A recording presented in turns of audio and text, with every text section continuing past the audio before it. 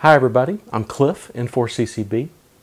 In this video, I want to show you how you can build a circuit that sits between your computer and your radio so that your computer can send Morse code. Now, why do you want to do that? Well, if you saw my video on Morse Runner, using Morse Runner to simulate a contest in order to improve your CW speed, you might remember that I said that in contest situations, people who are serious contesters don't use the paddle. Instead, they've got their logging software which has macro capabilities, so they can just press a function key to call CQ, or press a function call to say 5NN or 599, thank you. So they can just keep moving and not have to reach over to the paddle to key in somebody's call sign or to do this repetitive work. This little circuit will let you do that. So if you build this little circuit, you'll be able to take your laptop or netbook or something out into the world and work portable and maybe start a little pile up and log frequencies as fast as you can, or you can use this to just work a contest. Lots of contests going on all the time, and so this with the proper software would let you be able to run with the big dogs. So let's look at this and talk about the parts that are here in front of you. First of all, I got this circuit from a circuit diagram on Scott Davis's website, n3fjp.com, and there's really not much to it. It's a transistor, one transistor, looks like a couple of resistors and a couple of diodes, and that is it. So you have to have a way for the signal to get to that circuit and a way to do something with the closure of those contacts that the transistor makes so you can key the radio. Well, in order to get access to a serial port on my computer so that I could use the lines, in his diagram he shows it using RTS, ready to send. I chose to build it with a different pin, the data terminal ready, and that's the only difference here is I just used a different pin. So I had to have some way to get access to these pins. Well, USB doesn't give you access to these pins, but with a USB to serial converter, you do have access to all the pins on this DB9 connector here. So this is a Triplite Keyspan model USA-19HS, and it's a very common USB to serial adapter. It works great. I've got several of them, and that exposes the pins that you need for this circuit. So what I did next was I took a DB9, just a shell of a DB9, and I soldered a couple of wires to the ground, pin 5, and the data terminal ready line, which is pin 4 on a DB9.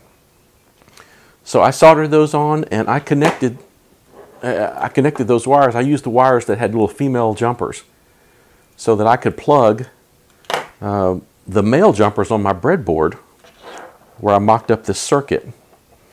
And so the hot wire goes to the DTR line and ground goes to ground. This gets plugged in here. Obviously the USB gets plugged into your computer, USB port. And once the data terminal ready line goes high on the computer to signal that you want to send something on Morse code, it closes this little electronic switch, and now these things are grounded as though you had just touched your straight key.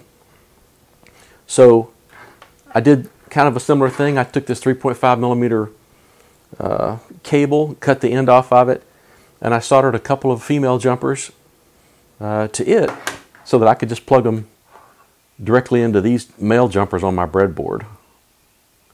So of course ground goes to ground, and this line goes to the hot side of this. So now all we have to do is plug in this jack into where our straight key would go, and plug this into the computer and configure the software. And by the way, before we do that, when you're soldering this stuff, the pinouts of a DB9 are shown to you as though you're looking straight at the male connector here. When you go to solder wires, it can be a little confusing because you're actually working at the opposite. You know, since this female plugs into the male here, the two pins that you're soldering to aren't necessarily the same two pins you think they are on this side. They do have to go straight through, so it's kind of a mirror image, and it can be confusing. So if you're looking at that pinout diagram and looking at the picture of the shell where I soldered it, those pins don't look like they would match, but they do once you put them together. So, all right, having said that, now we've got something that we can test. So let's let's go to Scott Davis's software and look at his CW transmit setup, and I'll show you how it's configured, and then we'll test it. So let's do it. Let's try this with my Mountain Topper, my little tiny QRP radio that I just recently got.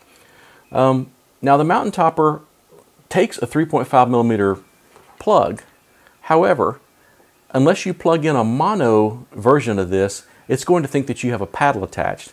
And we need the radio to think that it's got a straight key attached. So the way we work around that is with the Mountain Topper, if you plug in a paddle and then you hold the dash paddle closed while you turn it on, which I will do now. Now it thinks that it's got a straight key attached when it really doesn't. So that's all we'll need from our little paddle here. And let's plug in our circuit now. I do have a dummy load connected to the antenna right now, so we're not actually transmitting on the air. And I've got a little speaker here so you can hear the audio. So I've also got my computer over here, and I'm going to run the N3FJP software. This is the AC log, amateur contact log. So I'm going to launch that, and we'll show you how to set this up. Now, first of all, I want to show you where that COM port is. So I'm loading the device manager up here. I'm going to go down to COM ports, and you'll see that here's the keyspan USB serial port at COM 11. So COM 11 is what we want to configure the software with. So here in AC log, if I go over to settings, transmit, CW setup, you'll see this screen has COM 11 selected. I've got the DTR pin selected here. And it says down here that if you press the test button, it's going to send whatever characters are associated with the F9 function key here, which right now says this is a test. So when I click on this button, it should send this is a test in Morse code. Let's give it a try.